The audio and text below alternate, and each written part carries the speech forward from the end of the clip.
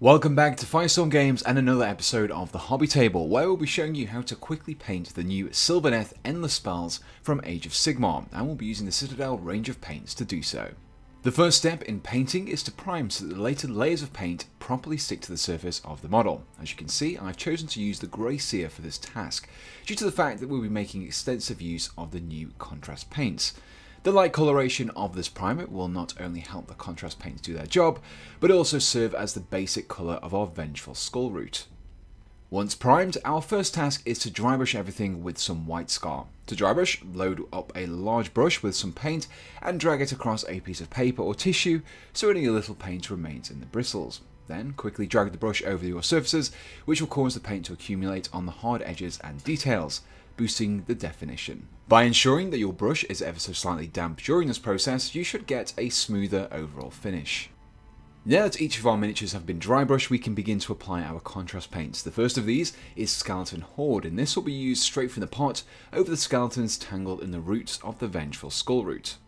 The paint will accumulate in the recesses, providing shading, whilst also giving the surfaces a bleached bone colour. The contrast paint will also complement our earlier dry brushing by pulling away from the harder edges, creating a simple edge highlight. For the mud-stained roots of the skull root, we want to use some Snakebite Leather. To give us a little more variation here, I've mixed a little contrast medium in with my paint and applied this thin coat up to the bottom of the tree trunk.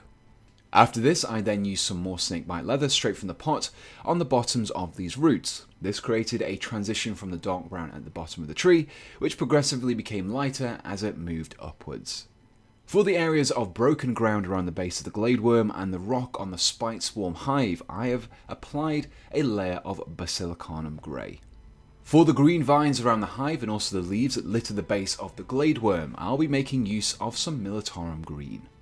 To paint the dark wood colour of the hive and the branches of the Gladeworm's base, I'll be using Cygor Brown to create the dark wood appearance. Take care at this stage not to overspill onto your lighter coloured areas, as you will need to reapply the Grey Seer and contrast paint in order to fix it. Continuing with the skull root, we will next be painting the leaves sprouting from the tree branches. These areas can be very effectively painted using some Gryph Hound Orange, creating an autumnal colour that will contrast nicely against the white bark of the tree. For the various glowing light blue areas of each of the miniatures, I'll be applying some Aethermatic Blue over them. The result after being applied over the Grey Seer will be one of a ghostly blue.